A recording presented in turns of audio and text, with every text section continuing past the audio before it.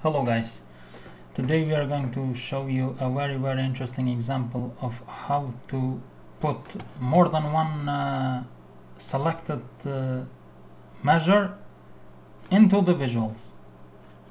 So we put all the measures into a slicer, and when we click one of them, it works perfectly fine. So we have each measure selected here, and then we have this measure by months and by location. So it's all good. But what if we want to compare these two measures at once? So we want to compare the actual value of a measure and the target value of that measure. Not by switching them like this, either one of them, but to have two of them placed at once in the chart. This was very challenging for me, and I was able to solve this. But first, let's see how this solution works. You can find many articles and tutorials in YouTube how to create this. So you have all the measures here, all the different measures, and in my case all of them are very similar. So we have a calculate function with two filters.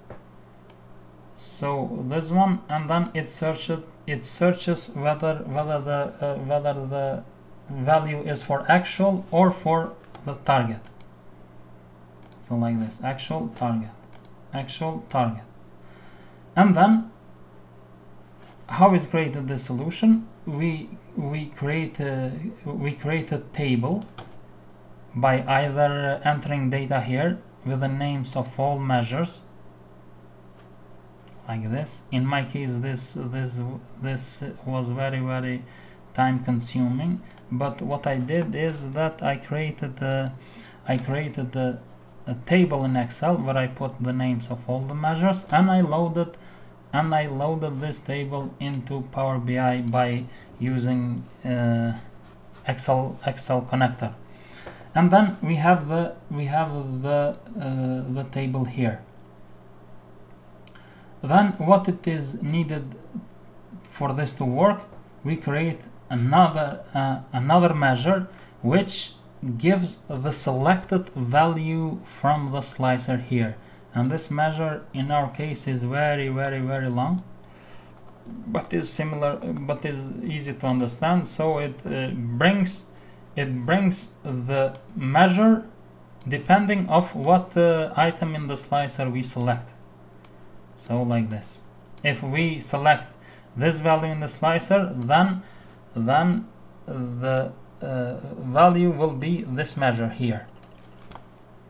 Okay, and this works as we see very good. But what if we want to compare two actuals versus targets for any of these measures? I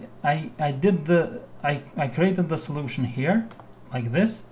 So now we only click this one, for example, or inventory turns here, or this one here, and everything shows for two measures, not only one, and it doesn't break like in the first case.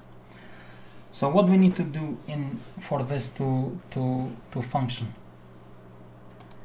I created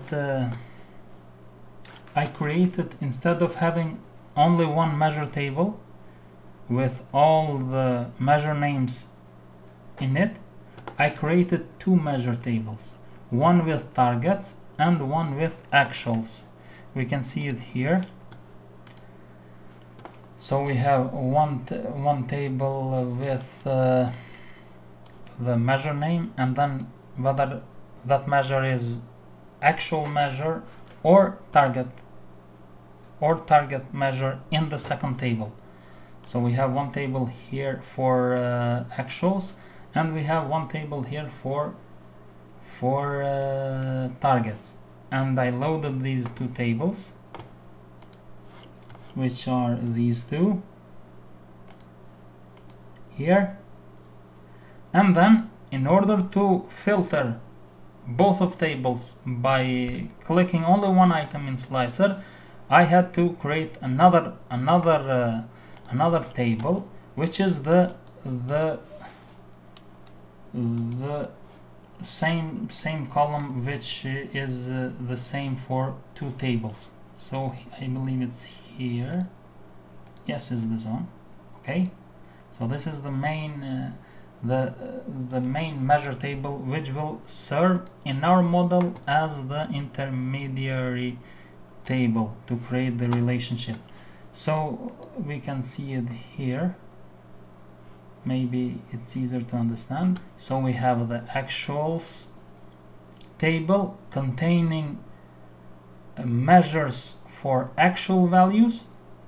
We have the target table containing measures for target values. And then we have this intermediate table here, which will be used as a filter to filter both of these tables.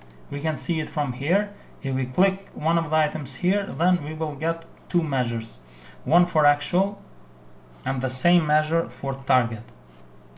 And this goes for all measures here. Then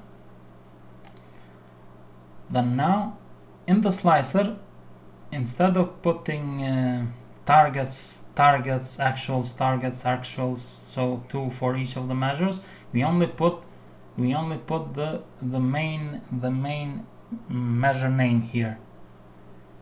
So now if we click customer RPPM, then we will have customer RPPM actuals and targets. If we click net sales, we will have net sales actuals and targets.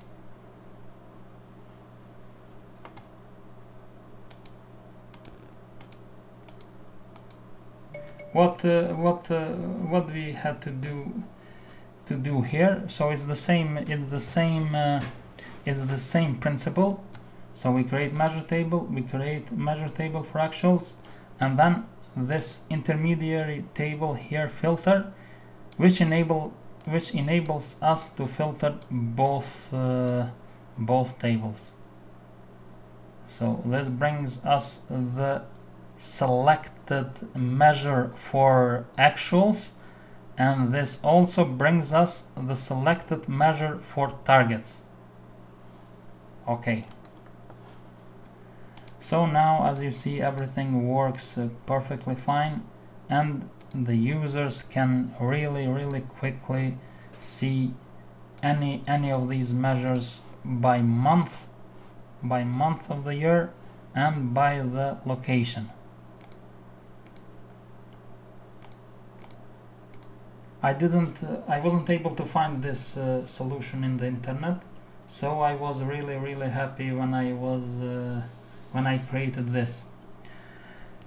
So I hope you like this, and if you do so, then please make sure to leave a comment or subscribe to our channel. And if you have a question or any difficulty of how to implement this, then please leave a comment and I will do my best to help you realize this functionality. Thank you very much and see you soon. Bye bye.